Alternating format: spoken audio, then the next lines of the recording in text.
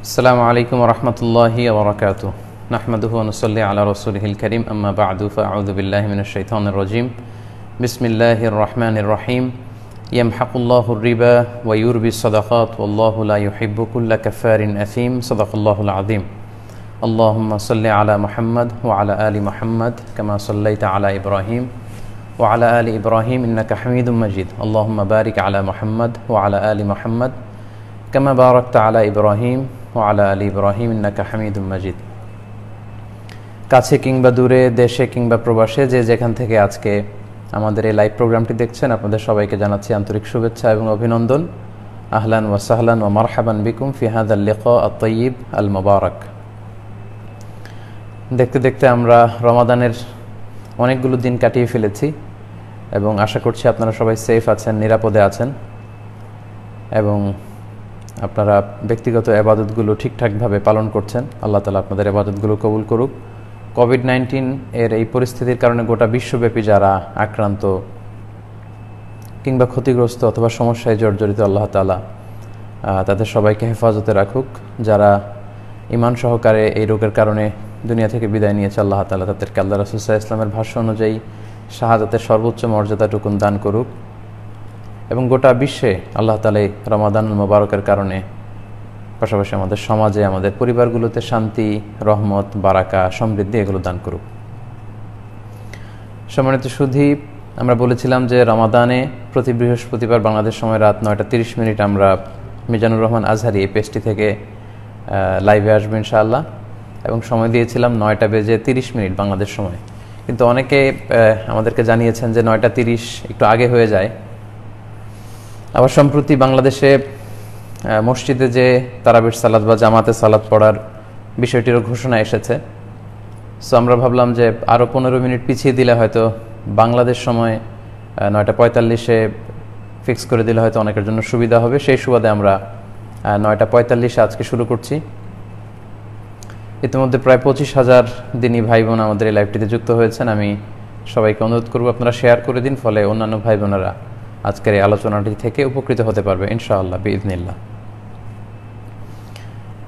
সম্মানিত সুধী, আজকে দুপুরবেলা আমি একটি স্ট্যাটাসের মাধ্যমে জানিয়েছি যে আজকের লাইভটি এবং সামনের যে আরও 2টি লাইভ হবে, এই 3টি লাইভে আমরা ধারাবাহিকভাবে যাকাত নিয়ে, সাদাকা নিয়ে, এগুলো নিয়ে কথা বলার চেষ্টা করব ইনশাআল্লাহ। এবং কয়েকটি সাব পয়েন্ট আপনাদের জন্য আমি আমার স্ট্যাটাসে শেয়ার করেছিলাম, যেখানে আমি বলেছি যে এগুলোর ব্যাপারে একটা স্পষ্ট ধারণা আমি আপনাদের সামনে উপস্থাপন করার চেষ্টা করব ধারাবাহিকভাবে এই 3টি লাইভ প্রোগ্রামের মধ্য দিয়ে ইনশাআল্লাহ। ওমা তাওফীকি ইল্লা বিল্লাহ। তাহলে আজকে নির্ধারিত টপিকের উপর লাইভের আলোচনা শুরু করার আগে আমি ছোট্ট একটি বিষয় আপনাদেরকে একটু ক্লারিফাই করতে চাই। সেটি হচ্ছে, গত লাইভে আমার আলোচনার একটা পর্যায়ে আমি আসহাবুল আমাল আশ-শাক্কা, মানে যারা প্রচণ্ড রোদে কঠোর পরিশ্রম করে যাদেরকে জীবিকা নির্বাহ করতে হয়, তাদের রোজার ক্ষেত্রে বিধান কি হবে এবং শারিয়া তাদের ব্যাপারে কি বলেছে, এই প্রসঙ্গটা আমি টেনেছিলাম। তো তারপর থেকে দেখেছি অনেকে আমার কাছে জানতে চেয়েছেন যে শায়েখ, রিকশাওয়ালাদের ব্যাপারে আপনি যেটা বলেছেন এটা একটু ক্লারিফাই করবেন কিনা, বা আগামী লাইভে এই বিষয় নিয়ে আপনি একটু কথা বলবেন কিনা। আসলে সম্মানিত দিনী ভাই এবং বোনেরা, বেসিক্যালি রিকশাওয়ালার প্রসঙ্গটা এটা কেবলমাত্র একটা উদাহরণ মাত্র। এটা উদাহরণ হিসেবে আমি এনেছিলাম যে প্রচণ্ড চৈত্র মাসে, বাংলাদেশে চৈত্র মাসে যারা রিক্সা চালায়, বর্তমানে অবশ্য মোটর দিয়ে রিক্সা আবিষ্কার হয়েছে, মোটর চালিত রিক্সা কিংবা অটো রিক্সা যেটাকে বলে, যেটা চালাতে অবশ্য খুব কষ্ট হয় না, কিন্তু প্যাডেল দিয়ে চালাতে হয় যে রিক্সা, এরকম রিক্সা চালক যারা আছেন, রোজা রেখে 2-3 জন যাত্রী নিয়ে প্রচণ্ড রৌদ্রের মধ্যে চৈত্র মাসে বিশেষ করে রিক্সা চালানোটা, এটা তাদের জন্য খুবই কষ্টকর। তো এটা জাস্ট একটা উদাহরণ ছিল, বেসিক্যালি এটা ছিল একটা উদাহরণ। এবং পাশাপাশি আমরা সৌদি আরবে প্রচণ্ড রোদে, লেটসে 40 ডিগ্রি সেলসিয়াস বা 45 ডিগ্রি সেলসিয়াস রোদের মধ্যে যে সমস্ত ভাইরা কনস্ট্রাকশনে কাজ করে, সেটাও আমরা ফর এন এক্সাম্পল, মাসালান, উদাহরণস্বরূপ এনেছিলাম। পাশাপাশি আমরা এটাও বলেছিলাম যে আয়রন ফ্যাক্টরিতে প্রচণ্ড উত্তাপে যারা কাজ করে তাদের ব্যাপারে। এবং সেক্ষেত্রে কিন্তু সম্মানিত দিনী ভাই এবং বোনেরা, আমি শুরুতেই বলেছিলাম যে রমজান মাসে এই কাজ কষ্টকর কাজ করে যদি রোজা রাখতে কন্টিনিউ করতে খুব সমস্যা হয়, তাহলে তাদের জন্য সাজেশন হচ্ছে তারা অন্য কাজ খুঁজবে, যেহেতু এটা তো আল্লাহর একটা ফরজ বিধান, রোজা তাদেরকে কন্টিনিউ করতে হবে। এজন্য প্রথমে কিন্তু আমি কথাটা এইভাবে রিভিল করেছিলাম বা শুরু করেছিলাম যে তারা অন্য কোনো কাজ খুঁজবে, অন্য কোনো কাজের ব্যবস্থা করে হলেও রমাদানে রোজা রাখবে। যেহেতু রমাদান তো হুট করে আসে না, বছরের 12টি মাসের মধ্যে একটি মাস হচ্ছে রমাদান। সো এই জাতীয় কষ্টকর কাজ যারা করে তারা আগ থেকে অন্য কাজের ব্যবস্থা তারা করবে এবং করে রোজা রাখবে, এটা দিয়ে আমি আসলে কথা শুরু করেছিলাম। তো আমি বেসিকলি পরিস্থিতি যখন কারো সাধ্যের বাইরে চলে যায় বা কেউ যখন নিরুপায় হয়ে যায়, ওই প্রসঙ্গটা বোঝানোর জন্য বলেছিলাম যে শারিয়া তাদেরকে ছাড় দিয়েছে, কিন্তু আমি একবারের জন্য কিন্তু বলিনি যে তাদের রোজা রাখা লাগবে না। আমি বারবার উল্লেখ করেছি যে তারা রোজা ভাঙতে পারবে, পরবর্তীতে তাদেরকে কাজা করে দিলে চলবে। তো এটা হচ্ছে নিরুপায় যদি কেউ হয়ে যায়, সাধ্যের বাইরে তো আল্লাহ তাআলা কিছু চাপিয়ে দেন না। তো এক্ষেত্রে কথা হচ্ছে এই জাতীয় কঠিন প্রচণ্ড গরমের মধ্যে থেকে যারা চাকরি করে বা কাজ করে যারা জীবিকা নির্বাহ করেন, তাদের ক্ষেত্রে কথা হচ্ছে আপনারা রমাদানে অন্য কোনো কাজের মাধ্যমে যদি জীবিকা নির্বাহের সুযোগ হয় সেটা সর্বোচ্চ চেষ্টা করতে হবে, অথবা দিনে কাজ বাদ দিয়ে যদি রাতে কাজ করে মেকআপ করা যায় সেটার চেষ্টা করতে হবে, অথবা রমাদানে যদি ছুটি নেওয়া যায় সেটার চেষ্টা করতে হবে, অথবা যেহেতু এটা 11 মাস পরে 1 মাসের জন্য রমাদান, সারা বছর একটু একটু খাবার জমিয়ে রেখে ইদ্তিখার করে বা একটু টাকা জমিয়ে রেখে রমাদানের জন্য এটা করতে হবে এবং তাদেরকে রোজা রাখতে হবে। এখানে কথা হচ্ছে শ্রমজীবী সকল ভাইরাই যারা চৈত্র মাসে রিক্সা চালান কিংবা ফ্যাক্টরিতে কাজ করেন কিংবা কনস্ট্রাকশনে কাজ করেন কিংবা মরুভূমিতে প্রচণ্ড রোদে কাজ করেন, তারা রোজা রাখতে হবে। সাহুর খেয়ে প্রতিদিন রোজা শুরু করবে, কিন্তু কাজ করতে করতে যদি অবস্থা এমন হয়ে যায় যে প্রচণ্ড পিপাসার্থ হয়ে গিয়েছেন, অনেক সময় এমন হয় যে বাংলাদেশে চৈত্র মাসে হিট স্ট্রোক করে অনেক লোক মারা যায়। তো রিক্সা চালাতে চালাতে কেউ যদি মারাত্মক পিপাসার্থ হয়ে যান এবং এটা ধৈর্য ধারণ করা যদি তার সাধ্যের বাইরে চলে যায়, অনেকে গরম উত্তাপের মধ্যে কাজ করতে করতে বেহুশ হয়ে যাওয়ার উপক্রম, এইরকম পরিস্থিতি যদি কারো ঘটে সেক্ষেত্রে তিনি রোজা ভাঙতে পারবেন। এবং এটা হানাফি মাযহাবেরও বিভিন্ন ফিকহের কিতাবে এমনটাই বলা আছে। রদ্দুল মুখতারেও ঠিক এরকমই বলা আছে, কেউ যদি প্রচণ্ড কাজের কারণে কষ্ট করতে করতে সে যদি পিপাসার্থ হয়ে যায়, প্রাণনাশের আশঙ্কা করে, তাহলে সেক্ষেত্রে সে ব্যক্তি রোজা ভাঙতে পারবে, পরবর্তীতে এই রোজাটি কাজা করে ফেলবে। তো এই পুরো প্রসঙ্গটা বেসিকলি কেউ যদি নিরুপায় হয়ে যায় সেক্ষেত্রে ইচ্ছা করে কোনো ওজোর ছাড়া, শরীয়ী মারাত্মক ওজোর ছাড়া বা মারাত্মক পরিস্থিতি ছাড়া বা একেবারে ইমার্জেন্সি পিরিয়ড ছাড়া তো কোনো বিশ্বাসী লোক, কোনো মুসলিম তো ঠুনকো কোনো অজুহাত দিয়ে, কোনো ওজোর আপত্তি দিয়ে এরকম একটা ফরজ ইবাদত, ইসলামের একটা গুরুত্বপূর্ণ রুকন তো ছেড়ে দিতে পারে না। কিন্তু অনেকেই বলে বেড়াচ্ছেন যে আমি বলেছি রিক্সাওয়ালাদের রোজা রাখা লাগবে না, বলেছেন মিজানুর রহমান আজহারি। আসলে কি আমি কথাটা এরকম বলেছিলাম যে রিক্সাওয়ালাদের রোজা রাখা লাগবে না? ব্যাপারটি এমন নয়, বরং কষ্টকর কাজ, প্রচণ্ড গরমের মধ্যে যে ভাইরা কাজ করেন তারা তাদের সর্বোচ্চ প্রচেষ্টাটুকুন অব্যাহত রাখবেন, যাতে করে অন্য কোনো কাজের মধ্য দিয়ে রমাদান কাটানো যায়, কিংবা রাতের বেলা কাজ করবে, কিংবা সারা বছর জমিয়ে রেখে রমাদানে সেটা মেকআপ করবে, কিন্তু তারা রোজা রাখবে। রোজা রাখা লাগবে না এমনটি বলা হয়নি, বলা হয়েছে যদি সাধ্যের বাইরে চলে যায়, নিরুপায় হয়ে যায়, তাহলে তারা রোজা ভাঙতে পারবে, এবং যে কয়টি রোজা তারা ভাঙলো পরবর্তীতে এগুলো কাজা করে দিতে হবে। এটা হচ্ছে পুরো বিষয়। সো এটা একটা স্পেশাল মোমেন্টের কথা বলা হয়েছে, এটা একটা খাস মাসআলা। এটা আমভাবে কিন্তু বলে দেওয়া হয়নি রিক্সাওয়ালারা রোজা রাখবে না, কনস্ট্রাকশনে যারা কাজ করবে এদের রোজা রাখা লাগবে না, বলে আয়াযু বিল্লাহ, এমনটা কিন্তু বলা হয়নি। তো আশা করি এই বিষয়টি আপনাদের কাছে সুস্পষ্ট হয়েছে। সম্মানিত দিনী ভাই এবং বোনেরা, আমরা বলেছিলাম যে আজকে থেকে শুরু করে সামনের 3টি লাইভে আমরা যাকাত এবং সাদাকা নিয়ে কথা বলবো। আজকে আমরা মূলত যাকাত সাদাকার 5টি বিষয় নিয়ে আপনাদের সামনে কথা উপস্থাপন করতে চাই। প্রথমে আমরা শুনব সাদাকা বা দানের গুরুত্ব, ইসলামে সাদাকা বা দানের গুরুত্ব বা তাৎপর্য কতটুকু। তারপরে আমরা জানব সাদাকায়নের বা দানের কিছু ইসলামী দৃষ্টিভঙ্গি। এরপর আমরা শুনব যাকাতের গুরুত্ব ও তাৎপর্য।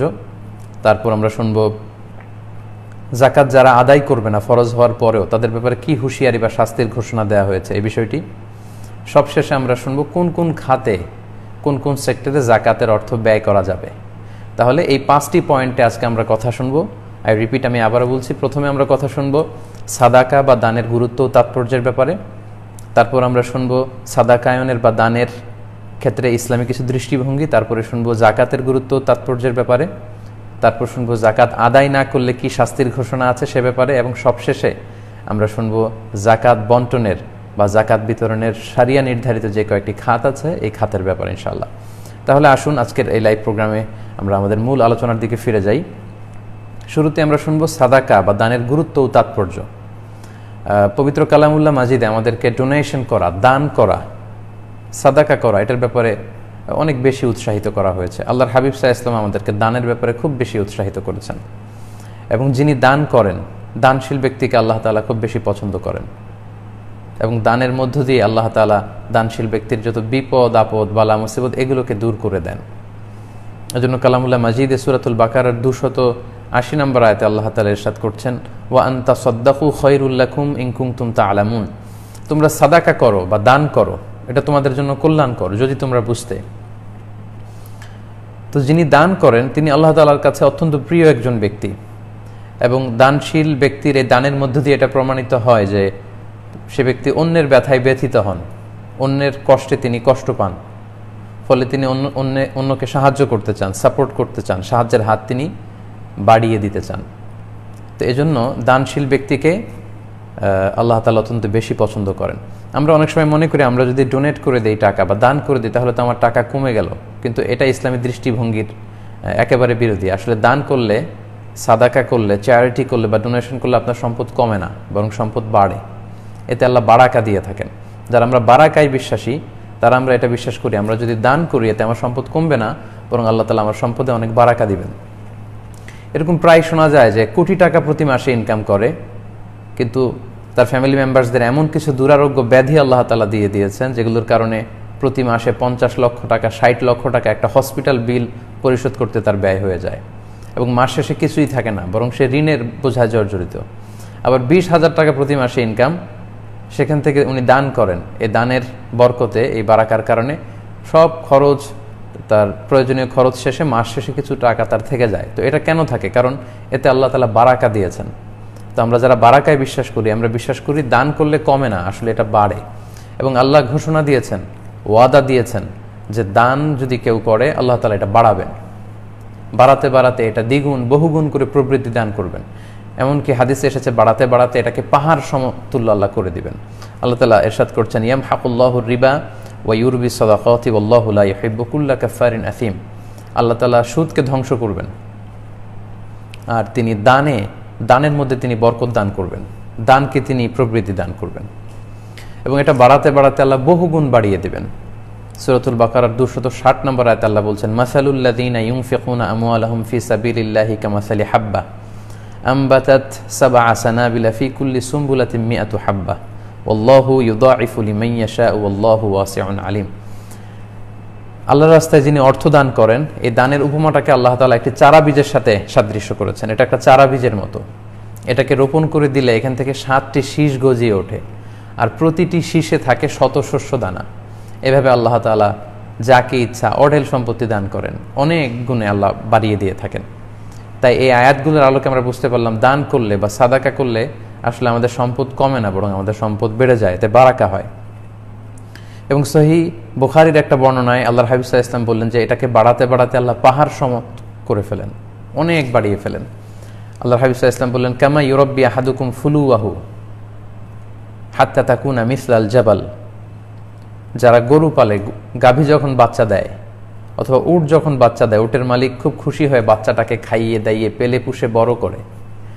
তো আল্লাহ তাআলা বললেন, তোমরা যে দান করো তোমাদের এই দানের সওয়াবটাকে বা দানের টাকাটাকে আমি আল্লাহ তাআলা এরকম পেলে পুষে লালন পালন করে অনেক বড় করি, হাত্তা তাকুনা মিসলাল জাবাল, এমনকি পাহাড়ের মতো বড় করে ফেলি, পাহাড়ের মতো বড় করে তারপরে এটা তোমার আমল নামে আমি ঢুকিয়ে দেব। তাহলে আয়াতগুলোর আলোকে আমরা বুঝতে পারলাম দান করলে আসলে কমে না, দান করলে আল্লাহ তাআলা এটাতে বারাকা দিয়ে থাকেন, বহুগুণ প্রবৃদ্ধি দিয়ে থাকেন, এবং এটাকে বাড়াতে বাড়াতে এটাকে পাহাড় সমতুল্য করেন। এবং হাদিসে এসেছে যে দানের মাধ্যমে মানুষের বালা মুসিবত দূর হয়, বিভিন্ন বিপদ দূর হয়, এবং অপমৃত্যু দূর হয়, দুর্ঘটনা থেকে আল্লাহ তাআলা তাকে হেফাজত করেন।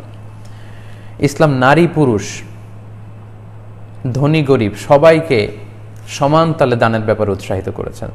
এমন না শুধু পুরুষদেরকে দানের কথা বলা হয়েছে, আল্লাহ রাসূল সাল্লাল্লাহু আলাইহি ওয়াসাল্লাম নারীদেরকে, বোনদেরকেও দানের ব্যাপারে উৎসাহিত করেছেন। স্পেশালি বোনদেরকে অ্যাড্রেস করে আল্লাহ হাবিব সাল্লাল্লাহু আলাইহি ওয়াসাল্লাম বলেছেন, ইয়া মা'আশারান নিসা তাসাদ্দাকনা। নারীদের পাশ দিয়ে, নারীদের এক দলের পাশ দিয়ে আল্লাহর হাবিব সাল্লাল্লাহু আলাইহি ওয়াসাল্লাম হেঁটে যাচ্ছিলেন, তখন আল্লাহ রাসূল সাল্লাল্লাহু আলাইহি ওয়াসাল্লাম বললেন, ইয়া মা'আশারান নিসা, ওহে নারীরা, তাসাদ্দাকনা, তোমরাও দান করো, কেননা এই দানের ভেতরে বারাকা রয়েছে। পাশাপাশি মদিনাতে যে সমস্ত সাহাবারা খুব গরিব ছিলেন, অসহায় ছিলেন, তোর মধ্যে অন্যতম একজন সাহাবী হচ্ছেন বেলাল রাদিয়াল্লাহু তাআলা আনহু। তার সম্পদ বলতে তেমন কিছু ছিল না, কিন্তু আল্লাহ রাসূল সাল্লাল্লাহু আলাইহি ওয়াসাল্লাম এই বেলাল রাদিয়াল্লাহু তাআলা আনহুকে উদ্দেশ্য করে বলেছেন, আনফিক ইয়া বিলাল, হে বেলাল তুমিও আল্লাহর রাস্তায় দান করো। মুসনাদে আহমদ ইবনে হাম্বলের হাদিস, আনফিক ইয়া বিলাল ওয়ালা তাখশা মিন যিল আরশি ইকলালা। বিলাল তুমি দান করো, তুমি ভেবো না যে তুমি দান করলে তোমার সম্পদ কমে যাবে, কারণ আরশের মালিকের কাছে কোনো ঘাটতি নেই, আল্লাহর দরবারে কোনো ঘাটতি নেই, তিনি অঢেল সম্পদের মালিক। সো তুমিও দান করো। তো আমরা একটু চিন্তা করলে বুঝবো যে বেলাল রাদিয়াল্লাহু তাআলা আনহু, যার কোনো সম্পদ বলতে তেমন কিছু ছিল না, উনাকেও আল্লাহ রাসূল সাল্লাল্লাহু আলাইহি ওয়াসাল্লাম বলেছেন, হে বেলাল তুমি দান করো, এবং দান করলে তোমার সম্পদ কমে যাবে এই ভয় তুমি করো না। তাহলে বোঝা গেল নারী পুরুষ নির্বিশেষে, ধনী গরিব নির্বিশেষে সবাইকে ইসলাম দানের ব্যাপারে উদ্বুদ্ধ করেছেন, এবং ইসলাম আমাদেরকে জানিয়েছে যে দান করলে সম্পদ কমে না, বরং সম্পদ বেড়ে যায়। তাই আমাদের উচিত আমাদের যার যতটুকু সুযোগ আছে আল্লাহর রাস্তায় দান করা। প্রিয় শুধু এবার আমরা শুনবো, এই যে আমরা দান করব বা সাদাকা করব, এই সাদাকায়নের কিছু ইসলামী দৃষ্টিভঙ্গি আছে। এই দৃষ্টিভঙ্গিগুলো মেনটেইন না করে যদি আমরা দান করি, হয়তো আমাদের দানগুলো ধূলিসাৎ হয়ে যাবে, আল্লাহ তাআলার দরবারে কবুল হবে না। সেই দৃষ্টিভঙ্গিগুলো কি কি? মোট 10টি দৃষ্টিভঙ্গি, সাদাকায়নের 10টি ইসলামী দৃষ্টিভঙ্গি এ পর্যায়ে আমি আপনাদের সামনে উপস্থাপন করবো ইনশাআল্লাহ। প্রথম দৃষ্টিভঙ্গি হচ্ছে, আপনি যেটা দান করবেন এটা হালাল উপার্জন থেকে হতে হবে। হারাম উপার্জন থেকে দান করলে কিন্তু সেটা আল্লাহ তাআলা কবুল করবেন না। সহিহ মুসলিমের বর্ণনা এসেছে, আল্লাহ রাসূল সাল্লাল্লাহু আলাইহি সাল্লাম বলেছেন, ইন্নাল্লাহা তাইয়্যিব লা ইয়াকবালু ইল্লা তাইয়্যিবা। আল্লাহ নিজে পবিত্র, আর পবিত্র ছাড়া কোনো কিছু আল্লাহ গ্রহণ করেন না। অর্থাৎ আপনি হারাম উপার্জন থেকে যদি দান করেন, হারাম উপার্জনটা এটা হচ্ছে নাজাসাত বা খাবিসাত, এটা নাপাক, অপবিত্র একটা জিনিস, সেখান থেকে দান করলে কিন্তু আল্লাহ তাআলা কবুল করবেন না। এবং সূরা বাকারার 267 নম্বর আয়াতে আল্লাহ তাআলা ইরশাদ করছেন, ইয়া আইয়ুহাল্লাযীনা আমানু আনফিকু মিন তাইয়্যিবাতি মা কাসাবতুম।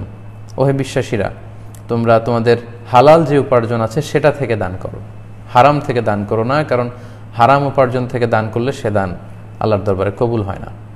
তাহলে সাদাকা বা দানের প্রথম যে দৃষ্টিভঙ্গিটা আমরা জানতে পারলাম, সেটা হচ্ছে আমাদের দানটা, আমাদের সাদাকাটা, এটা আমাদের হালাল উপার্জন থেকে হতে হবে, হারাম থেকে দান করলে সেটা আল্লাহর দরবারে কবুল হবে না।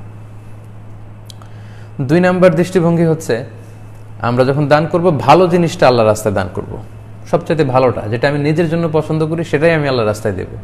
কিন্তু আমরা অনেক সময় এটা করি না। একজন ভিক্ষুক এসে টাকা চাইলো, স্যার কিছু টাকা দেন, তখন দেখা যায় যে পকেট থেকে আমরা টাকা বের করে সবচাইতে নোংরা, পচা, ছেঁড়া, ময়লাযুক্ত যে 10 টাকার নোটটা ছেঁড়া, ওইটা আমরা ভিক্ষুককে দেই। এটা কিন্তু আসলে ঠিক না। বরং যেটা চকচকে সুন্দর নোট, যেটা আমরা রেখে দিতে চাই, ওইটা গরিবের হাতে তুলে দেওয়া উচিত। কারণ আল্লাহর রাস্তায় আমরা যেটা দেবো এটা যেন সবচাইতে ভালো হয়। সূরাতুল বাকারার 267 নম্বর আয়াতে আল্লাহ বললেন, ওয়ালা তায়াম্মামুল খাবিসা মিনহু তুনফিকুন। যেটা নাপাক, যেটা সুন্দর না, যেটা ভালো নয়, এমন কোনো জিনিস তোমরা আল্লাহর রাস্তায় দান করো না, বরং সবচাইতে ভালো জিনিসটা তোমরা আল্লাহর রাস্তায় দান করো।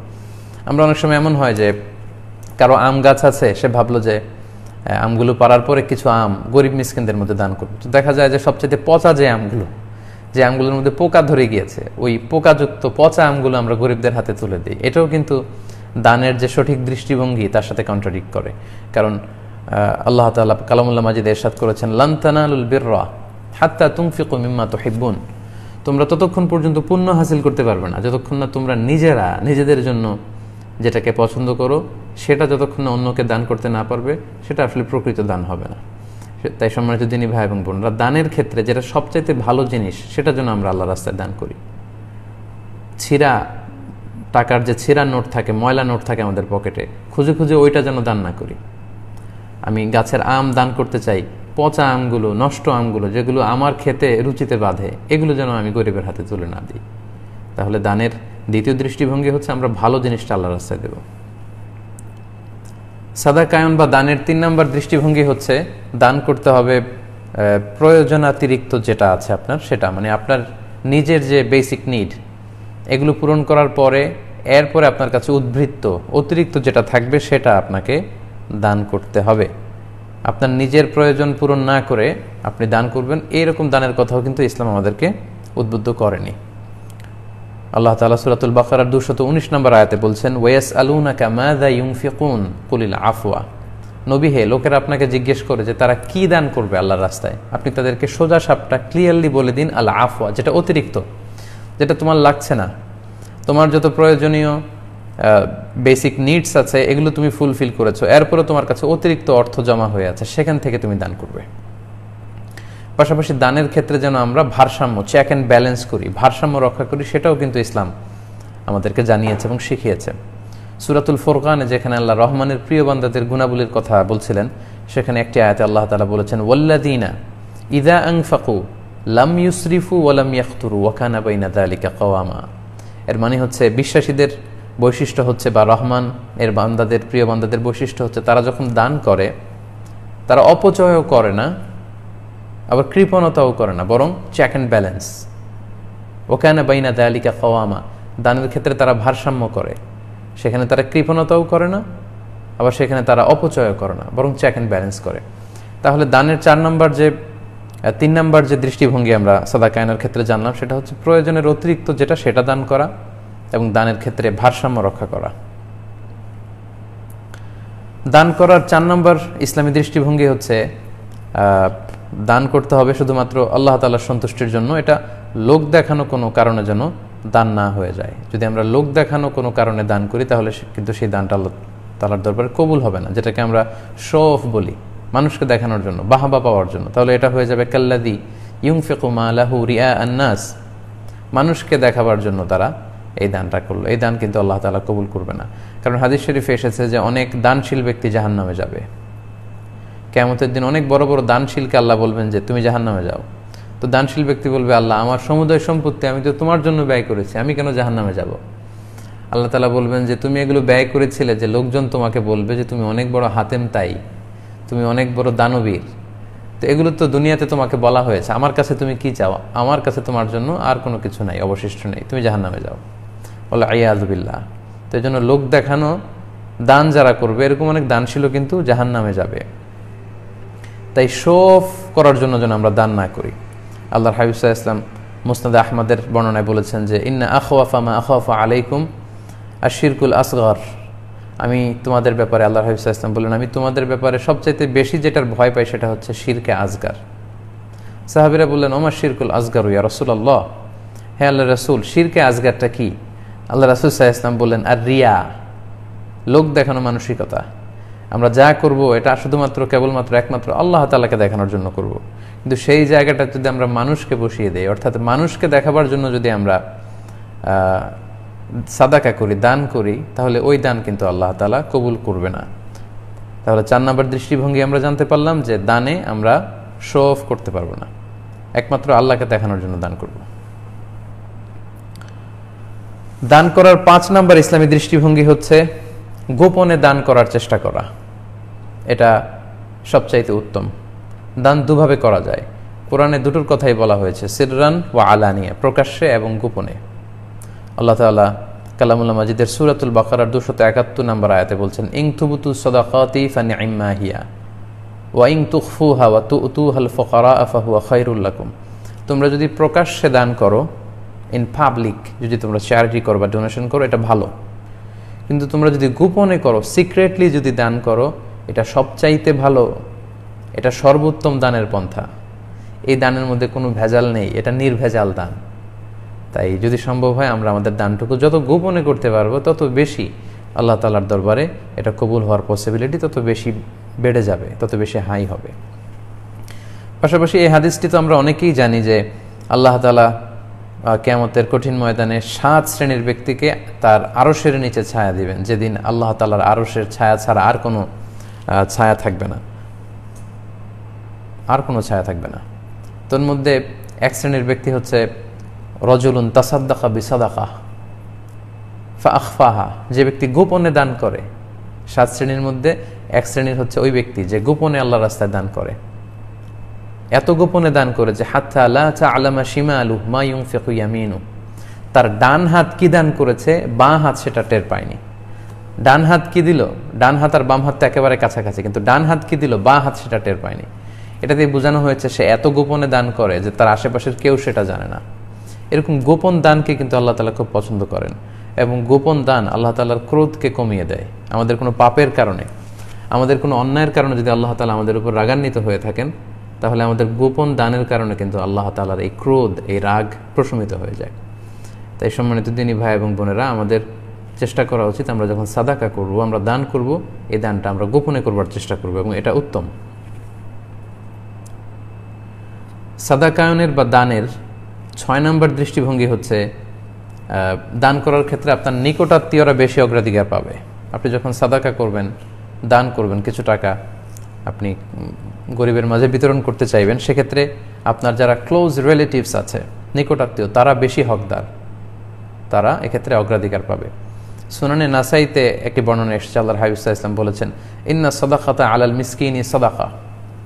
মিসকিনকে যখন সাদাকা দেয়া হয়, এটা শুধু সাদাকারই সওয়াব হয়। ওয়া আলা যির রাহিমি ইসনাতান, কিন্তু নিকটাত্মীয়দেরকে যদি এই সাদাকাটা দেওয়া হয়, সেক্ষেত্রে 2টা সওয়াব হয়, মানে ডবল সওয়াব। এক হচ্ছে সাদাকা, সাদাকা দেওয়ার সওয়াব। 2 হচ্ছে ওয়াসিলা, আত্মীয়তার সম্পর্ক, এই রিলেশনশিপকে, এই বন্ডেজকে যে আপনি মজবুত করলেন, এটার সওয়াব। তাই আমরা যখন দান করব, দানের ক্ষেত্রে আমাদের নিকটাত্মীয়রা এই দান পাওয়ার ক্ষেত্রে বেশি প্রায়োরিটি পাবে, অগ্রাধিকার পাবে। এটা আমরা খেয়াল রাখার চেষ্টা করবো ইনশাআল্লাহ। দানের ক্ষেত্রে 7 নম্বর দৃষ্টিভঙ্গি হচ্ছে আত্মসম্মান বোধের কারণে যারা মানুষের দুয়ারে দুয়ারে বা দাঁড়ে দাঁড়ে যে হাত পেতে বেড়ায় না, এই সমস্ত লোককে খুঁজে খুঁজে দান করা উচিত। আমি আবার বলছি, নিজেদের আত্মসম্মান বোধের কারণে, আত্মসম্ভ্রমের কারণে যারা মানুষের কাছে হাত পেতে বেড়ায় না, এই জাতীয় লোককে আমাদের খুঁজে খুঁজে বেছে বেছে তাদের কাছে আমাদের দান পৌঁছে দেওয়া উচিত। কিছু লোক আছে, তারা এতটাই সম্মান বোধকে লালন করে যে তাদের ঘরে খাবার নেই, তাদের পেটে খাবার নেই, ক্ষুধা, কিন্তু মুখ ফুটে তারা কারো কাছে বলতে পারে না। গরিবদের এই সমস্যাটা হয় না। যারা মানুষের কাছে চেয়ে অভ্যাস, তারা এ বাড়িতে যায়, এর কাছে যায়, ওর কাছে যায়, এখানে দান করা হচ্ছে, এখানে যে লাইনে ধরে হাত পাতে, ওখানে যে লাইন ধরে হাত পাতে। কিন্তু কিছু লোক আছে, তারা আত্মসম্মানের কারণে কোথাও লাইন ধরতে পারে না, কারো কাছে বলতে পারে না। তারা এমনভাবে চলে, তাদের ভেতরকার কষ্টটা, এই কষ্ট তাদেরকে দুমড়ে মুচড়ে একেবারে শেষ করে ফেলে, কিন্তু তারা কারো কাছে মুখ ফুটে কিছু বলে না। ইসলাম আমাদেরকে শিখিয়েছে যে ওই সমস্ত লোকদেরকে খুঁজে খুঁজে তাদের হাতে তোমার সাদাকা পৌঁছে দাও। এবং কালামুল্লাহ মাজিদে আল্লাহ তাআলা এ ব্যাপারে আমাদেরকে সূরাতুল বাকারার 273 নম্বর আয়াতে বলেছেন, ইয়াহসাবুহুমুল জাহিলু আগনিয়া মিনাত তাআফফুফ তা'রিফুহুম বিসীমাহুম লা ইয়াসআলুনান নাসা ইলহাফা।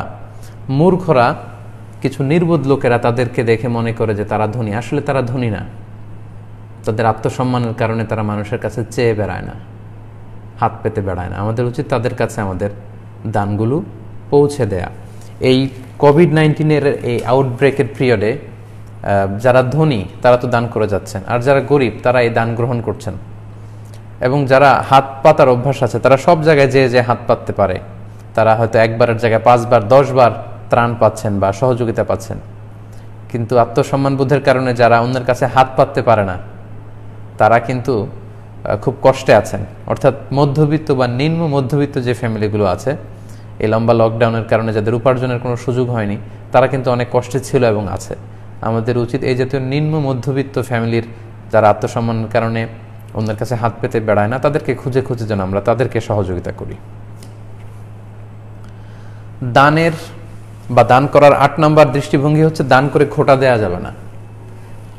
আপনি কিছু টাকা একজনকে সহযোগিতা করলেন, এরপরে আবার বলতে শুরু করলেন যে আমি তো তোমাকে এটা দিয়েছি, ওইটা দিয়েছি। এরকম খোটা দিলে কিন্তু আপনার দানের সওয়াব থেকে আপনি বঞ্চিত হবেন। পাশাপাশি দান করে কোনো ফেভার নেওয়া যাবে না বা তাকে কষ্ট দেওয়া যাবে না। লেটসে আপনি কাউকে কিছু দান করলেন, এরপর বললেন যে তুমি আমাকে আমার ঘরের এই কাজটা করে দিও, তুমি আমার ওই কাজটা একটু করে দিও। এই যে আপনি দান করার বিনিময়ে তার কাছ থেকে ফেভার চাচ্ছেন, কোনো কাজ করে দিতে বলছেন, এটা কিন্তু আপনার দানকে নষ্ট করে দিবে। এবং এ ব্যাপারে কালামুল্লাহ মাজিদে সূরাতুল বাকারার 264 নম্বর আয়াতে আল্লাহ তাআলা সুস্পষ্টভাবে বলেছেন, ইয়া আইয়ুহাল্লাযীনা আমানু লা তুবতিলু সাদাকাতিকুম বিল মান্নি ওয়াল আযা। তোমরা খোটা দিয়ে, মানুষকে কষ্ট দিয়ে তোমাদের দানগুলোকে নষ্ট করো না। তাই আমরা যদি দান করে খোটা দেই তাহলে কিন্তু আমাদের দানটা ধূলিসাৎ হয়ে গেল, আমরা কোনো সওয়াব আল্লাহ তাআলার কাছ থেকে কিন্তু আশা করতে পারি না, এটা যেন আমরা না করি। সাদাকায়নের বা দানের সর্বশেষ ইসলামী দৃষ্টিভঙ্গি হচ্ছে, আপনি যদি দান করতে চান মৃত্যুর আগে দান করুন। এই যে এখন আপনারা সুস্থ আছেন, সবল আছেন, জি আপনাকেই বলছি, আপনার যদি সামর্থ্য থাকে, আল্লাহ তাআলা যদি আপনাকে বিত্তশালী বানায়, তাহলে এখনই দান করুন। সুস্থ থাকা অবস্থায় মৃত্যুর আগে দান করা, এটা হচ্ছে শ্রেষ্ঠ দান। মৃত্যুর আগে দিয়ে অনেকে দান করতে চায়, ওই দানটা আল্লাহর কাছে খুব বেশি প্রশংসনীয় না। অনেকে এমন হয় যে ডাক্তার বলেছে আপনার তো ক্যান্সার, সর্বসাকুল্যে আর 2 মাস আপনি বাঁচবেন সর্বোচ্চ, তো তখন সম্পদের হিসাব করে দান করে দেয়। ওই এতিমখানায় 5 লাখ, ওই মাদ্রাসায় 10 লাখ, ওই গরিব লোককে 2 লাখ। তো তখন তো আপনার দান করা ছাড়া আর কোনো গতি নেই, তখন তো দান করা ছাড়া আপনার আর কোনো উপায়ও নেই। এজন্য যখন সম্পদ ভোগ করার শক্তি, সামর্থ্য সবকিছু আপনার আছে, আপনি বেঁচে আছেন, সুস্থ আছেন, সম্পদ ভোগ করার সুযোগ আপনার আছে, ওই মুহূর্তে যদি আপনি দান করেন, ওই দানটা আল্লাহ তাআলার কাছে অত্যন্ত প্রিয়। তাই মৃত্যুর আগে সুস্থ থাকা অবস্থায় সম্পদ ভোগের আমাদের আকাঙ্ক্ষা আছে, সুযোগ আছে, ওই মুহূর্তে যদি আমরা আল্লাহর রাস্তায় দান করি, ওই দানটা আল্লাহ তাআলার কাছে প্রিয়। সূরাতুল মুনাফিকুনের 10 নম্বর আয়াতে এ ব্যাপারে আল্লাহ তাআলা বলছেন, ওয়া আনফিকু মিম্মা রাযাকনাকুম মিন ক্বাবলি আন ইয়াতিয়া আহাদাকুমুল মাউত। তোমাদের মৃত্যু আসার আগেই সুস্থ থাকা অবস্থায় তোমরা দান করো। ফায়াকুলু রাব্বি লাউলা আখারতানি ইলা আজালিন করিব ফাআসাদদাকা ওয়া আকুম মিনাস সালিহিন। অনেকের অবস্থা এমন হবে যে মৃত্যুর পরে সে আল্লাহকে বলবে, আল্লাহ আরেকটু যদি সুযোগ দিতে আমাকে, আর যদি কয়েক মাস আমি বেঁচে থাকতাম পৃথিবীতে, তাহলে আমার সব সম্পদগুলো আমি দান করে আসতাম। কিন্তু তাকে কিন্তু এই সুযোগ আল্লাহ তাআলা আর দান করবেন না। এজন্য আমরা সুস্থ থাকা অবস্থায় যেন দান করি। এই ব্যাপারটিকে সহিহ বুখারীর আরেকটি হাদিসে খুব চমৎকারভাবে উল্লেখ করা হয়েছে। এক সাহাবী এসে আল্লাহ রাসূল সাল্লাল্লাহু আলাইহি সাল্লামের কাছে জিজ্ঞেস করলেন, ইয়া রাসূলুল্লাহ, আইয়ু সাদাকাতি আ'যামু আজরান। হে আল্লাহ রাসূল সাল্লাল্লাহু আলাইহি ওয়াসাল্লাম, কোন সাদাকাটা আল্লাহ তাআলার কাছে বেশি প্রিয়, বা কোন সাদাকায় বেশি প্রতিদান পাওয়া যাবে, কোন সাদাকায় সওয়াব বেশি? আল্লাহর হাবিব সাল্লাল্লাহু আলাইহি ওয়াসাল্লাম বললেন, ওয়া আনতা সাদ্দাকা ওয়া আনতা সহিহুন শাহীহ। এমন অবস্থায় তুমি দান করবে যে তুমি সুস্থ আছো, তুমি সুস্থ, তুমি বেঁচে আছো এবং সম্পদ ভোগ করার সুযোগ তোমার আছে। এই অবস্থায় যখন তুমি দান করবে, এই দানটা আল্লাহ তাআলার কাছে সবচাইতে বেশি প্রিয়। তাখশাল ফাকরা ওয়া তা'মুলুল গিনা। তুমি দারিদ্র হওয়ার ভয় করো, তোমার ভোগের সুযোগ আছে, তুমি ধনাঢ্যতা কামনা করছো, এই মুহূর্তের দানটা আল্লাহর কাছে প্রিয়। ওয়ালা তুমহিল। দান করব করে এটাকে আর পিছায়ও না, আর দেরি করো না। হাত্তা ইযা বালাগাতিল হুলকুমা কুলতা লি ফুলানিন কাযা ওয়া লি ফুলানিন কাযা ওয়া ক্বাদ কানা লি ফুলান। অনেকের অবস্থা এমন হয় যে দান করব করে মৃত্যুর বিছানায় যখন শোয় তখন উইল করে দেয়, উইল করে দিলাম ওই মাদ্রাসায় 5 লাখ, ওই এতিমখানাতে 10 লাখ, অমুক লোককে 3 লাখ, এরকম দিয়ে দেয়। তো ওই সময় তো আপনি না দেয়া ছাড়া কোনো উপায় নেই। আপনি দিলেও যা, না দিলেও তা, কারণ আপনি না দিলেও এটা ওরাই পাবে, মানুষই এটা খেয়ে পরে শেষ করবে, আপনি তো আর খাওয়ার সুযোগ নাই। তো ওই যে দেওয়াটা আপনি দিচ্ছেন মৃত্যুর আগে, ওটা আপনি বাধ্য হয়ে দিচ্ছেন, স্বেচ্ছায়, আপনার সুস্থ সবল অবস্থায় কিন্তু আপনি দিচ্ছেন না। তো এজন্য দানের ক্ষেত্রে সর্বশেষ যে দৃষ্টিভঙ্গির কথাটি আমি বললাম, সেটা হচ্ছে মৃত্যুর আগে সুস্থ থাকা অবস্থায়, এখন ভোগ করার সুযোগ আছে, ঠিক ওই মুহূর্তে যদি আপনি দান করেন, ওই দানটি আল্লাহ তাআলার কাছে অত্যন্ত প্রিয়। তাহলে সম্মানিত দিনী ভাই এবং বোনেরা, আমরা সাদাকার গুরুত্ব, তাৎপর্যের ব্যাপারে শুনলাম, তারপর সাদাকায়নের বা দানের ক্ষেত্রে কিছু ইসলামী দৃষ্টিভঙ্গি, এগুলো আমরা শুনলাম। এ পর্যায়ে আমরা যাকাতের ব্যাপারে শুনবো। এতক্ষণ আমি যেগুলো বলেছি এগুলো হচ্ছে সাধারণ সাদাকা, সাধারণ চ্যারিটি বা ডোনেশন, নফল যে দান, সেগুলোর ব্যাপারে বলেছি। এবার আমরা শুনবো যাকাতের ব্যাপারে, যেটি নফল নয়, এটি ফরজ। এটাকে আল্লাহ তাআলা প্রত্যেক বিত্তশালী নারী এবং পুরুষের জন্য এটাকে অব্লিগেটরি করে দিয়েছেন। এই যাকাতের ব্যাপারে এখন আমরা কথা শুনবো ইনশাআল্লাহ। সম্মানিত সুধীমণ্ডলী, যাকাত হচ্ছে ইসলামের 5টি রুকুনের মধ্যে থেকে অন্যতম একটি রুকুন, এটি তৃতীয় রুকুন, one of the 5 pillars of Islam, ইসলামের 5টি ভিত্তির একটি ভিত্তি। এবং ইসলামে আবাদতগুলো 2 ধরনের, একটা হচ্ছে আল ইবাদা আল মালিয়া, আর একটা হচ্ছে আল ইবাদা আল বাদানিয়া। একটা হচ্ছে দৈহিক আবাদত, যেটাতে কায়িক শ্রম হয়, কষ্ট করে সে আবাদতটা করতে হয়। লেটস সে সালাত, তাহাজ্জুদের সালাত, ফরজ সালাত, রুকু সেজদা দিতে হয়, এটাতে শারীরিক কষ্ট আছে। এই যে সিয়াম পালন করছে, শারীরিক কষ্ট আছে, এটাকে বলে ইবাদতে বাদানি বা জাসাদি। কিন্তু জাকাতটা হচ্ছে আল ইবাদ আল মালিয়া, এটা হচ্ছে আর্থিক ইবাদত। এই ইবাদতের ক্ষেত্রে অনেকে ঝামেলায় পড়ে যায়। এটাতে অনেকে 5 ওয়াক্ত সালাত আদায় করে, কষ্ট করে রমাদানের 30টা রোজা রাখে, কিন্তু জাকাত দিতে চায় না। এই জায়গাটাতে অনেকে ভুল করে ফেলে। তো সেই ব্যাপারে গণসচেতনতা তৈরির জন্যই আমাদের আজকে এই জাকাত সংক্রান্ত লাইভ। এটি হচ্ছে ইবাদতে মালিয়া, এবং এই জাকাতকে আল্লাহ তাআলা দ্বিতীয় হিজরির শাওয়াল মাসে আমাদের জন্য ফরজ করেছেন। হিজরি দ্বিতীয় সনে শাওয়াল মাসে এটাকে ফরজ করা হয়েছে, এবং এটি ইসলামের যে 5টি ভিত্তির একটি অন্যতম ভিত্তি। সম্মানিত ভাই এবং বোনেরা, ইসলামকে যদি আমরা একটা তাঁবুর সাথে তুলনা করি, তাহলে জাকাত হচ্ছে এই তাঁবুর মাঝখানের খুঁটি। কথাটা একটু খেয়াল করে বুঝতে হবে। আমি আবারও বলছি, ইসলামকে যদি আমরা একটি টেন্ট বা তাঁবুর সাথে তুলনা করি, তাহলে জাকাত হচ্ছে এই তাঁবুর মাঝখানের খুঁটি। কোনো একটা তাঁবুর চারদিকে 4টা খুঁটি দিয়ে মাঝখানের খুঁটিটি না দিলে যেমনি তাঁবুটি উঁচু হয় না, তেমনি জাকাত কেন্দ্রিক অর্থব্যবস্থা বা জাকাত ভিত্তিক অর্থব্যবস্থা যদি আমাদের মধ্যে না থাকে, মুসলমানরা প্র্যাকটিস না করে, তাহলে মুসলমানরাও সামাজিকভাবে মাথা উঁচু করে দাঁড়াতে পারে না। জাকাত যদি হয় মাঝখানের খুঁটি একটা তাঁবুর, তাহলে মাঝখানের খুঁটি না দিলে যেমনি তাঁবুটি উঁচু হয় না, তেমনি জাকাত ভিত্তিক অর্থব্যবস্থা গঠন না করলে মুসলমানরাও সামাজিকভাবে গোটা বিশ্বে মাথা উঁচু করে দাঁড়াতে পারবে না।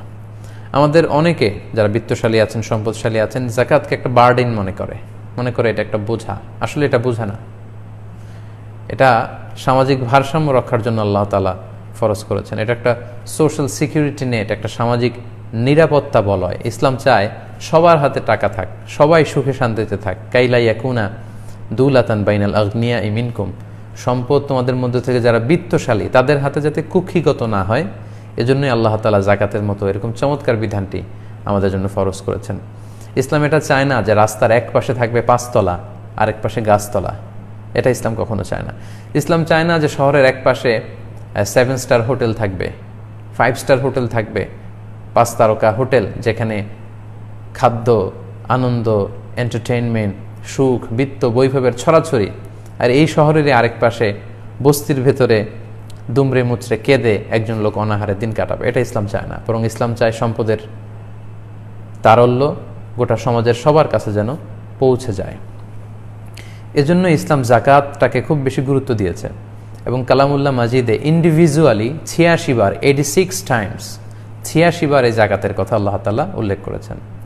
আর সালাতের সাথে মানে নামাজের সাথে যুক্ত করে 29 বার উল্লেখ করেছেন। নানাভাবে আল্লাহ তাআলা এই জাকাতের কথা বলেছেন। কোথাও আল্লাহ বলেছেন আকামাস সালাহ ওয়া আতাজ যাকাত, তারা নামাজ কায়েম করে জাকাত দেয়। কোথাও বলেছেন ইউকিমুনা সলাতা ওয়া ইউতুনা যাকাত, বিশ্বাসীরা তারা সালাত কায়েম করে জাকাত দেয়। কোথাও বলেছেন আকামুস সলাতা ওয়া আতাউজ যাকাত। নানাভাবে নানা ফর্মে আল্লাহ তাআলা এই জাকাতের কথা কিন্তু উল্লেখ করেছেন। এবং সম্মানিত দিনী ভাই এবং বোনেরা, মজার ব্যাপার হচ্ছে জাকাত কিন্তু শুধু আমাদের উপরই ফরজ নয়, আমাদের আগে যত নবী ছিল, যত উম্মত ছিল, সবার উপরে কিন্তু আল্লাহ তাআলা এই জাকাতকে ফরজ করে দিয়েছিলেন। আমরা যদি বর্তমান পৃথিবীতে অন্যান্য ধর্মের দিকে তাকাই, তাহলে দেখব হিন্দু ধর্মে তারাও কিন্তু ডোনেশনের ব্যাপারে উদ্বুদ্ধ করে। আমরা যদি বৌদ্ধ ধর্ম দেখি, বুদ্ধিস্টরাও কিন্তু চ্যারিটি করে। তার মানে বর্তমান পৃথিবীতে যত ধর্ম আছে সব ধর্মই চ্যারিটি করা, দানের ব্যাপারে উৎসাহ দিয়েছে। কিন্তু ইসলাম এক্ষেত্রে অনন্য, অসাধারণ, ইউনিক, কমপ্লিটলি ইউনিক। ইসলাম শুধু দানকে উদ্বুদ্ধই করেনি, ইসলাম শুধু দানের ব্যাপারে উৎসাহিতই করেনি, বরং ইসলাম এটাকে ফরজ করে দিয়েছে বিত্তশালীদের জন্য। যারা ধনী তাদেরকে শুধু উৎসাহিত করেনি, তাদেরকে 2.5%, তাদের সম্পদের 2.5% দান করা প্রতি বছর, এটাকে ওয়াজিব করে দিয়ে ফরজ করে দিয়েছে, অব্লিগেটরি।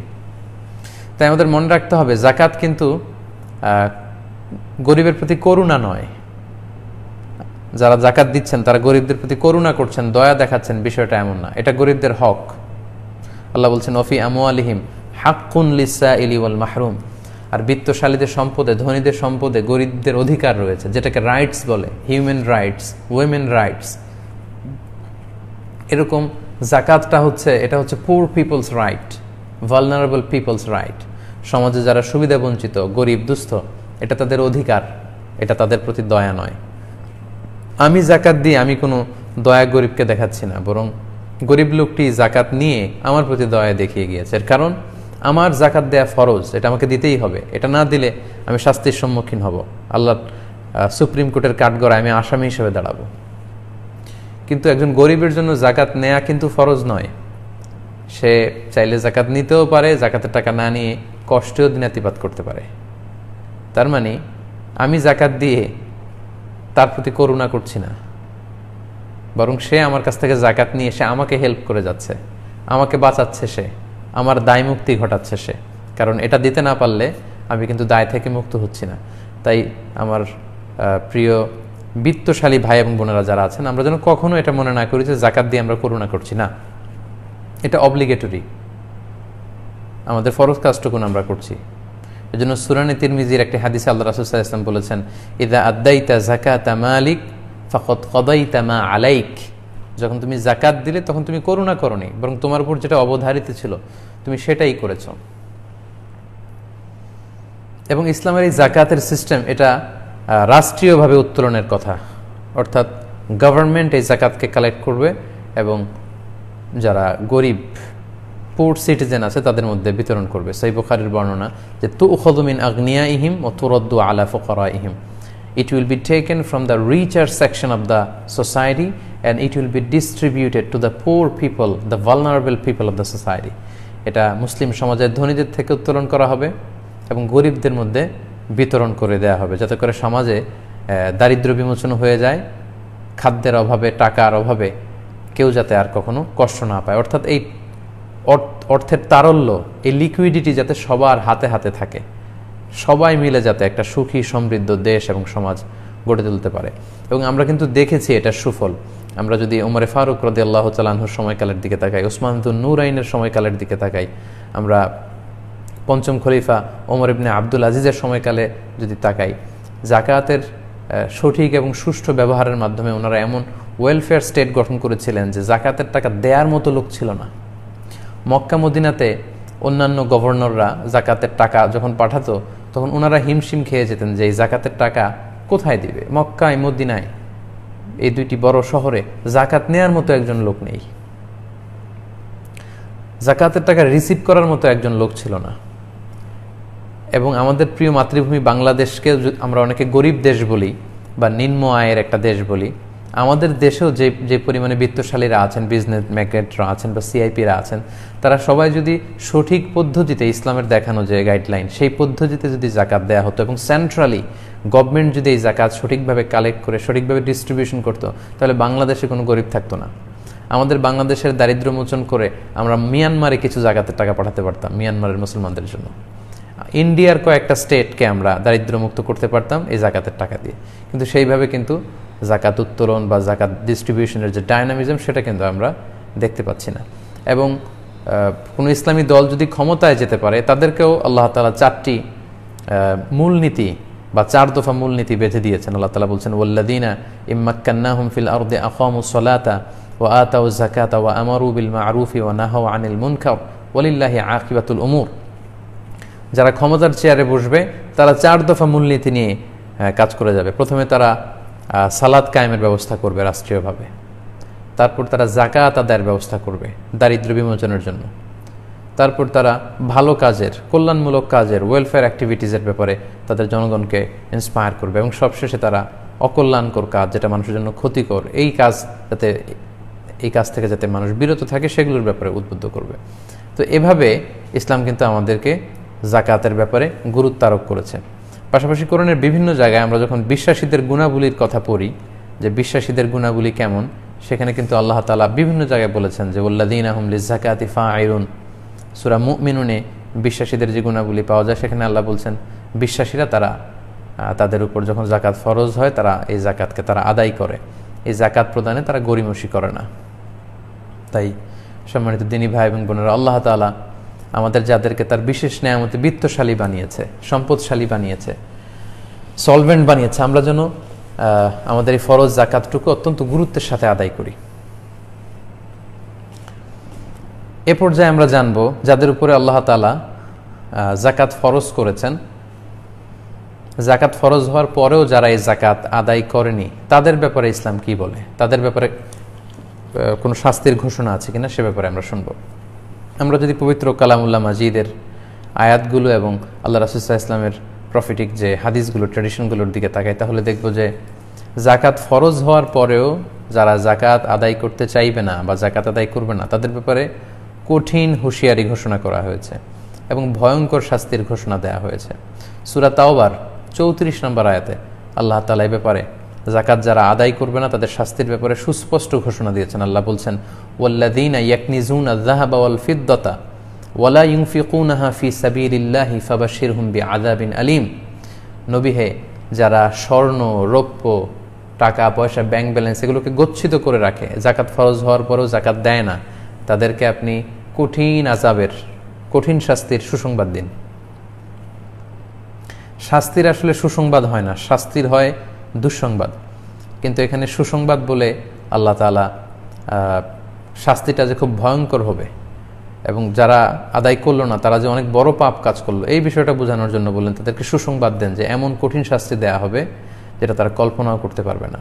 ইয়াউমা ইউহমা আলাইহা ফি নারি জাহান্নাম ফাতুকুয়া বিহা জিবাহুহুম ওয়া জুনুবুহুম ওয়া যুহুরুহুম হাযা মা কানাসতুম লিআনফুসিকুম ফাযুকু মা কুনতুম তাকনিজুন। তারপরের আয়াতেই সূরা তাওবার 35 নম্বর আয়াতে আল্লাহ বললেন, সেদিন যে সম্পদগুলো তারা জমিয়ে রেখেছিল এগুলোকে আগুনে পোড়ানো হবে, আগুনে পুড়িয়ে এগুলো দিয়ে যারা জাকাত দেয়নি তাদের কপালে দগ্ধ করা হবে, তাদের পাজরে দুই পাশে দগ্ধ করা হবে, তাদের পিঠে ছেঁকা দেয়া হবে। এই সম্পদগুলোকে বিশাল লোহার খুন্তি বানিয়ে কপালে, পাজরে, পিঠে তাদেরকে ছেঁকা দেওয়া হবে। আর তাদেরকে বলা হবে, হাযা মা কানাসতুম লিআনফুসিকুম, এই তো তোমাদের সম্পদগুলো যেগুলো তোমরা নিজেদের জন্য গচ্ছিত রেখেছিলে। ফাযুকু মা কুনতুম তাকনিজুন, এখন যেগুলো জমা করে রেখেছিলে এগুলো স্বাদ, যেহেতু খাওয়ার জন্যই তোমরা রেখেছিলে, আজকে এগুলো স্বাদ তোমরা খাও, এগুলো তোমরা ভক্ষণ করো। এভাবে ভয়ঙ্কর শাস্তি কিন্তু যারা জাকাত দেয়নি তাদেরকে দেয়া হবে। সূরা আলে ইমরানের মধ্যে আল্লাহ তাআলা বলছেন, সাইয়ুতাওয়াকুনা মা বাখিলু বিহি ইয়াউমাল কিয়ামাহ, যারা জাকাত দেওয়ার ক্ষেত্রে গরিমসি করেছে, কৃপণতা করেছে, ওই জাকাতের সম্পদগুলোকে লোহার বেড়ি বানিয়ে তাদের গলায় পড়া হবে ইয়াউমাল কিয়ামা, এবং সেই লোহার বেড়ি কিয়ামতের মাঠেই তার গলার মধ্যে পরিয়ে তাকে টানা হেঁচড়া করা হবে। সম্মানিত দিনী ভাই এবং বোনেরা, পৃথিবীতে যত পাপ আমরা করব এই সকল পাপের শাস্তি কিন্তু দেয়া হবে জাহান্নামে ঢুকিয়ে। এই পৃথিবীতে যে সমস্ত পাপ করা হয়েছে এই পাপের জন্য আগে কিয়ামতের ময়দানে বিচার হবে, বিচার শেষে জাহান্নামে ঢুকিয়ে শাস্তি দেয়া হবে। কিন্তু মানিউজ যাকাত, যে জাকাত দিতে চায় না, জাকাত ফরজ হওয়ার পরেও যে জাকাত দেয় না, তার শাস্তি কিন্তু হাসরের মাঠেই হবে। আল্লাহ বলছেন, সাইয়ুতাওয়াকুনা মা বাখিলু বিহি ইয়াউমাল কিয়ামা, যে ব্যাপারে তারা কৃপণতা করবে জাকাত দেওয়ার ব্যাপারে, তাদেরকে এই জাকাতের সম্পদগুলোকে লোহার বেড়ি বানিয়ে তাদের গলায় পরা হবে ইয়াউমাল কিয়ামা, in the day of judgement, in the resurrection day, কিয়ামতের দিনই তাকে গলায় বেড়ি পড়ানো হবে। লক্ষ মানুষের সামনে গলায় বেড়ি পড়িয়ে আল্লাহ তাকে অপমান করবেন। আচ্ছা, একটু খেয়াল করে ভাবুন তো, যে লোকটাকে জাকাত না দেওয়ার কারণে লক্ষ মানুষের সামনে লোহার বেড়ি পড়িয়ে টানা হেঁচড়া করে অপমান করা হবে, তাহলে এই লোকটার নামাজ কি কাজে লাগলো, তার রোজা কি কাজে লাগলো, তার হজ কি কাজে লাগলো? উনি যে তাহাজ্জুদের সালাত আদায় করতেন রাতে উঠে, তা এই তাহাজ্জুদ তার কি কাজে লাগলো? যদি এই জাকাত আদায় না করার কারণে কিয়ামতের ময়দানে লক্ষ মানুষের সামনে তাকে এইভাবে অপমানিত হতে হয়, ইনসাল্টেড হতে হয়, তাহলে তার নামাজ, রোজা, তার হজ, তার তাহাজ্জুদ, তার জিকির কোনো কাজেই তো লাগলো না। সে তো সবার সামনে মানে অপদস্থ এবং অপমানিত হয়ে ছাড়লো। তাই সম্মানিত সুধী, যাদেরকে আল্লাহ তাআলা আমাদেরকে বিত্তশালী করেছেন, আমরা যেন এই শাস্তির ভয়ে আল্লাহর রাস্তায় এই জাকাতগুলো দিয়ে দেই। পাশাপাশি সহিহ বুখারীতে এসেছে যে যারা সম্পদকে গচ্ছিত করে রাখবে, জাকাত দিবে না, এই পুরো সম্পদগুলোকে কিয়ামতের ময়দানে সুজা আন আখরা, টেকো সাপ, ভেনোমাস সাপ, বোল্ড হেডেড, যেই সাপের মাথায় কোনো চুল থাকবে না। সাপ যখন ছোবল ধরে, সাপের মাথায়ও কিছু পশম থাকে, কিন্তু যেই সাপগুলো খুব বেশি ভেনোমাস, খুবই বিষাক্ত, বিষের তীব্রতায় ওই সাপের মাথায় কোনো পশম বা চুল থাকে না। আল্লাহর হাবিব সাল্লাল্লাহু আলাইহি ওয়াসাল্লাম বললেন, তোমরা যারা সম্পদ গচ্ছিত রেখেছিলে এগুলোকে কিয়ামতের ময়দানে সেই বিষাক্ত সাপের রূপ দেওয়া হবে। যারা জাকাত আদায় করেনি তাদের পা থেকে পেঁচাতে পেঁচাতে সারা শরীরে ওই সাপ পেঁচিয়ে তাদের দুই চোয়ালে, মুখের দুই পাশে এসে ছোবল মারতে থাকবে আর বলতে থাকবে, আনা মালুক, আনা কানজুক, আমি তোমার সম্পদ, আমি তোমার গচ্ছিত ধন সম্পত্তি, আমাকে ভোগ করার জন্য রেখে দিয়েছিলে, আজকে আমাকে ভোগ করো, আজকে আমাকে খাও। এভাবে যারা জাকাত ফরজ হওয়ার পরেও জাকাত আদায় করবে না তাদেরকে কিয়ামতের ময়দানে আল্লাহ তাআলা শাস্তির ব্যবস্থা করবেন। আমরা এই পৃথিবীতেও যদি একটু খেয়াল করি তাহলে কারুনের ঘটনাকে আমরা ঐতিহাসিকভাবে এখানে উপস্থাপনা করতে পারি। কারুন ছিল বানি ইসরায়েলের সবচাইতে ধনাঢ্য ব্যক্তিদের একজন, এবং তিনি ছিলেন সম্পর্কের দিক থেকে মুসা আলাইহিসসালামের কাজিন, চাচাতো ভাই। তো মুসা আলাইহিসসালাম কারুনকে অনেকবার জাকাতের আদেশ করেছে যে কারণ তুমি আল্লাহ তাআলা এই সম্পদ তোমাকে দিয়েছে, তুমি জাকাত দাও। কিন্তু কারুন অস্বীকার করে বলল, ইন্নামা উতীতুহু আলা ইলমিন ইনদি, আমি আমার বুদ্ধি, বিবেচনা, জ্ঞান আর ইন্টেলেক্টকে কাজে লাগিয়ে এই সম্পদ উপার্জন করেছি, আমি কোনো জাকাত টাকাতে এগুলো কিছু দিব না। মুসা আলাইহিসসালাম বারবার রিমাইন্ডার দেওয়ার পরেও যখন সে শুনেনি, তখন মুসা আলাইহিসসালাম কারণকে বলল, তাহলে তুমি আল্লাহর পক্ষ থেকে আযাবের অপেক্ষায় থাকো। ঠিকই আল্লাহ তাআলা আযাব পাঠালেন। আল্লাহ বললেন, ফাখাসাফনা বিহি ওয়া বিদারিহিল আরদ, সূরা কাসাস আজও সাক্ষী। আল্লাহ বলছেন, ফাখাসাফনা বিহি ওয়া বিদারিহিল আরদ ওয়া মা কানা লাহু মিন ফিআতি ইয়ানসুরুনাহু মিন দুনিল্লাহ ওয়া মা কানা মিনাল মুনতাসিরিন। আমি কারুনকে তার সমুদয় সম্পদ সহ জামিনে দাবিয়ে দিলাম। এবং সহিহ বুখারীতে এসেছে যে কারুন তার সব সম্পদ সহ প্রতিদিন 1 বিঘত করে আন্ডারগ্রাউন্ডে যেতেই থাকবে up to the day of judgement, কিয়ামত পর্যন্ত সে নিচের দিকে যেতেই থাকবে। এবং আমি স্বচক্ষে এই কারণের এই ধ্বংসাবশেষ এই জায়গায়, ভয়ঙ্কর জায়গায়, এই লোকেশন আমি দেখে এসেছি। মিশরের রাজধানী কায়রো থেকে প্রায় 100 মাইল দূরে আল ফাইয়ুম নামে একটি জেলা আছে মিশরের, সে জেলাতে কিন্তু কারণের এই ধ্বংসাবশেষ গোটা বিশ্বের যত ধনী ব্যক্তিরা আছে, বিত্তশালী যারা জাকাত আদায় করছে না, তাদের জন্য ইতিহাসের সাক্ষী হয়ে কিন্তু ঠায় দাঁড়িয়ে আছে ওই জায়গায়।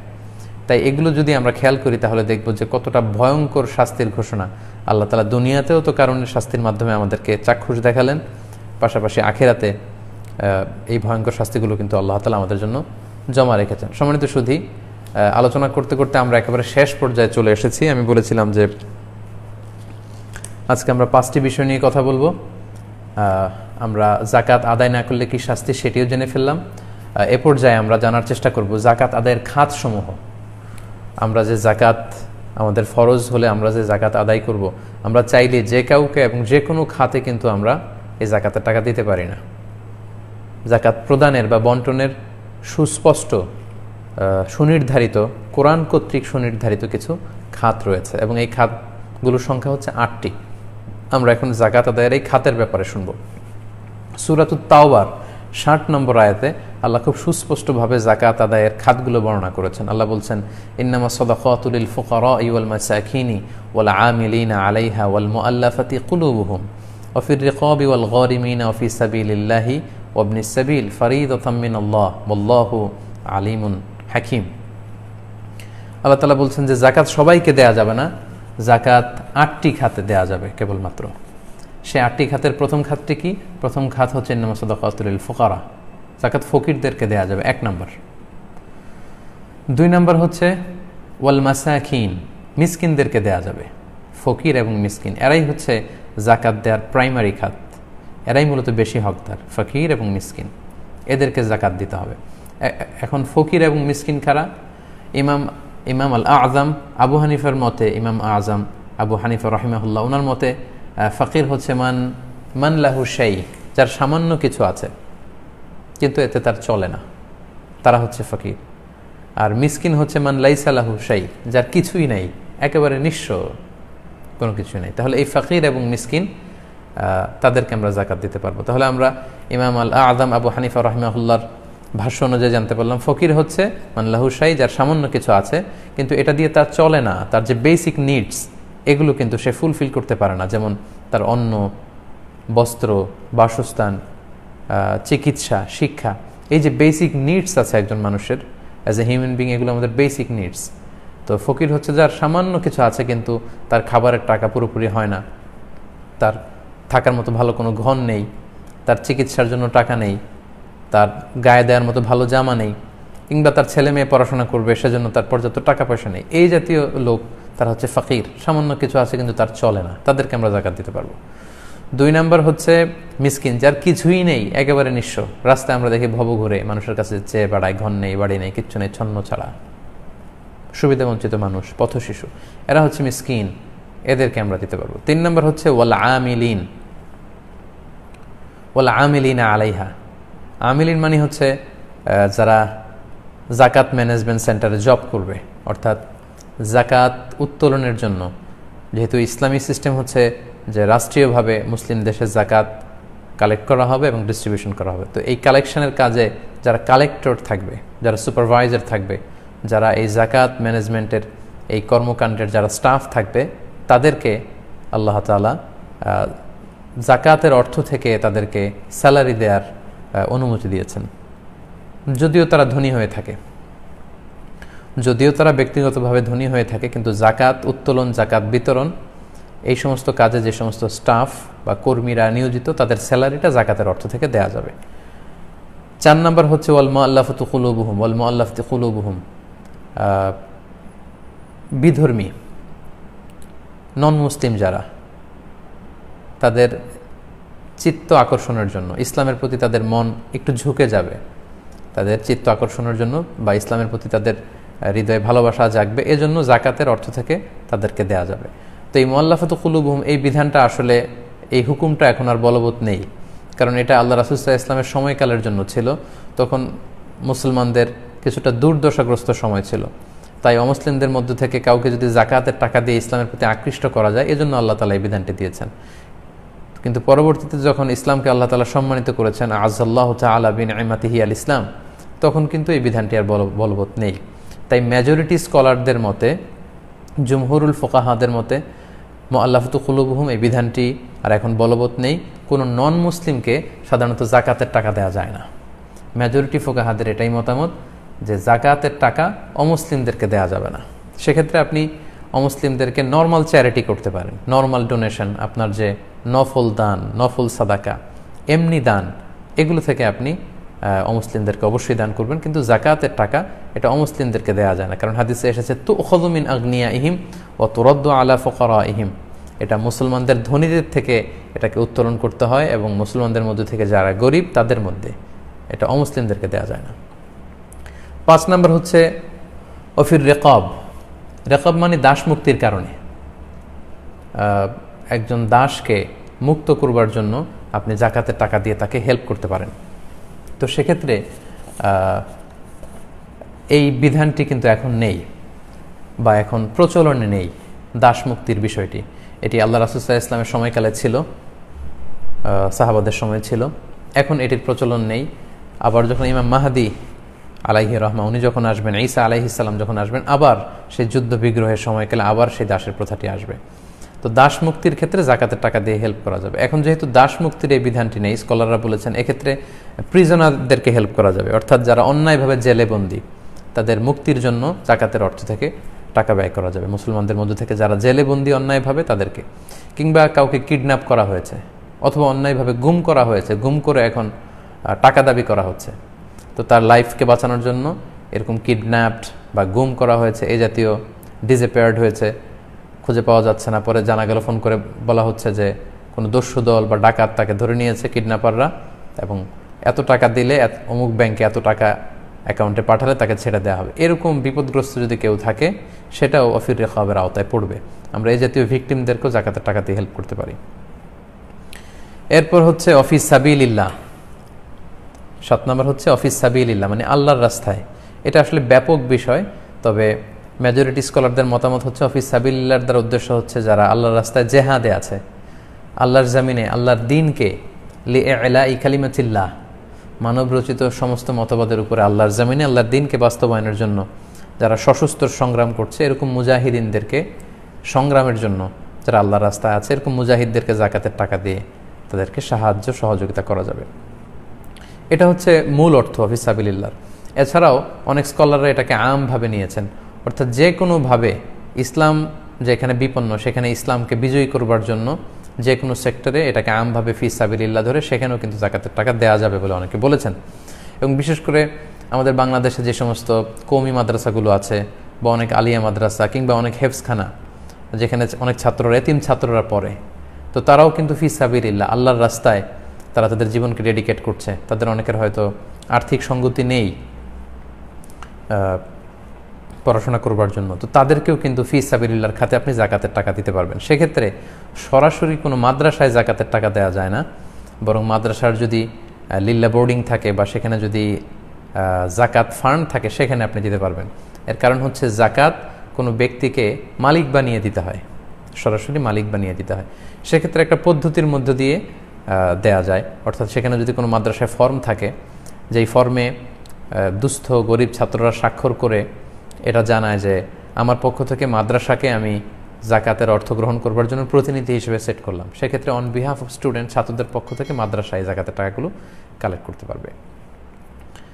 তারপর জাকাত বিতরণের 7 নম্বর খাত হচ্ছে ওয়াল গারিমিন, ঋণগ্রস্ত ব্যক্তিকে তার ঋণের দায় থেকে মুক্তি দেওয়ার জন্য জাকাতের টাকা দিয়ে তাকে হেল্প করা যাবে।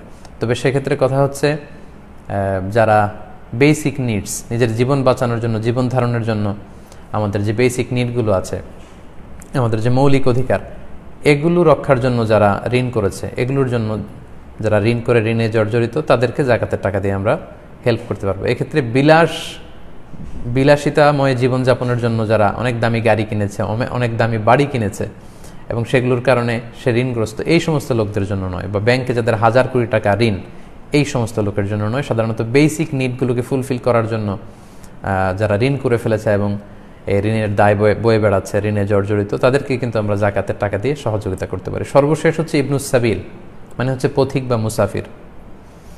সফরে এসে কোনো লোক যদি নিঃস্ব হয়ে যায়, তখন জাকাতের টাকা দিয়ে তাকে হেল্প করা যাবে। তার বাড়িতে পৌঁছার জন্য তার যতটুকু টাকা প্রয়োজন, সেই টাকা দিয়ে আমরা তাকে হেল্প করতে পারবো। তার নিজ এলাকায় যদিও সে ধনী হয়ে থাকে, ব্যক্তিগতভাবে সে ধনী বা নিজ এলাকায় তার অনেক টাকা পয়সা, কিন্তু সফরে এমন এক জায়গায় এসেছে সেখানে সে নিঃস্ব, টাকা পয়সা নেই, এই লোককে হেল্প করার জন্য আমরা জাকাতের টাকা দিয়ে সহযোগিতা করতে পারি। তো এই যুগে সাধারণত এটা খুব বেশি প্রয়োজন হয় না, কারণ এখন ক্রেডিট কার্ডের ব্যবস্থা আছে, বিকাশের ব্যবস্থা আছে, ফোনের ব্যবস্থা আছে, হয়তো যোগাযোগ করে সামহাও কেউ টাকা ম্যানেজ করতে পারবে। কিন্তু যদি ম্যানেজ করতে না পারে, তাহলে মুসাফির অবস্থায় কেউ যদি নিঃস্ব হয়ে যায়, যদিও সে ধনী হয়ে থাকে, কিন্তু সফরের মাঝখানে বা ভিন দেশে বা ভিন্ন এলাকায় সে যদি বিপদে পড়ে যায়, এই সমস্ত মুসাফির লোককেও কিন্তু আমরা জাকাতের অর্থ থেকে সহযোগিতা করতে পারি। সম্মানিত দিনী ভাই এবং বোনেরা, আশা করি কোন কোন খাতে, কোন 8টি খাতে জাকাতের অর্থ ব্যয় করা যাবে এ ব্যাপারে আপনারা সম্যক একটি ধারণা পেয়েছেন। তাহলে সম্মানিত সুধীবৃন্দ, আমরা আজকে জাকাত শিরোনামে যে আলোচনাটি শুরু করেছিলাম, এখানে বেসিকলি 5টি পয়েন্টে আমরা কথা বলেছি। আমরা প্রথমে বলেছি সাদাকা বা দানের গুরুত্ব, তাৎপর্যের ব্যাপারে কথা শুনেছি। তারপর আমরা শুনেছি সাদাকায়নের বা দানের কিছু ইসলামী দৃষ্টিভঙ্গির ব্যাপারে আমরা জানতে পেরেছি। তারপর জাকাতের গুরুত্ব, তাৎপর্য, ডাইনামিজম অফ জাকাত, এ ব্যাপারে আমরা জানতে পেরেছি। চতুর্থ পর্যায়ে জাকাত যাদের উপর ফরজ হয়েছে, তারা যদি জাকাত আদায় না করে তাদের জন্য কি কঠিন শাস্তির ঘোষণা আছে, সে ব্যাপারে আমরা শুনেছি। এবং সবশেষে কোন কোন খাতে জাকাত দেয়া যাবে এ ব্যাপারে আমরা জানতে পেরেছি। আমরা ধারাবাহিকভাবে জাকাত রিলেটেড অন্যান্য যে পয়েন্টগুলো আজকে আমি আমার ফেসবুক স্ট্যাটাসে উল্লেখ করেছি, সেগুলো নিয়ে আমরা সামনের রমাদানের যে আরও 2টি বৃহস্পতিবার পাবো, সেই 2টি বৃহস্পতিবারে মিজানুর রহমান আজহারি নামের এই ভেরিফাইড পেজটি থেকে বাংলাদেশ সময় রাত 9:45 আবারও আমরা জাকাত সম্পর্কে লাইভে আলোচনা শুনতে পারবো। আশা করি আজকের এই আলোচনা থেকে আপনারা উপকৃত হয়েছেন। আপনারা যারা যুক্ত হয়েছেন, আপনাদের সবাইকে আবারও আন্তরিক অভিনন্দন এবং মোবারকবাদ জানাতে চাই। এবং আমি রিকোয়েস্ট করব, আপনারা যারা যুক্ত হয়েছেন, মেহরবানি করে আজকের লাইভটি শেয়ার করে দিন, যাতে অন্যান্যরাও আজকের আলোচনা থেকে উপকৃত হতে পারে। আল্লাহ তাআলা আপনাদের সবাইকে ভালো রাখুন, সুস্থ রাখুন, ঈমানের সাথে রাখুন। সুবহানাকাল্লাহুম্মা বিহামদিকা আশহাদু আল্লা ইলাহা ইল্লা আনতা আস্তাগফিরুকা ওয়া আতুবু ইলাইক। এখানেই আজকের লাইভটি শেষ করছি। আসসালামু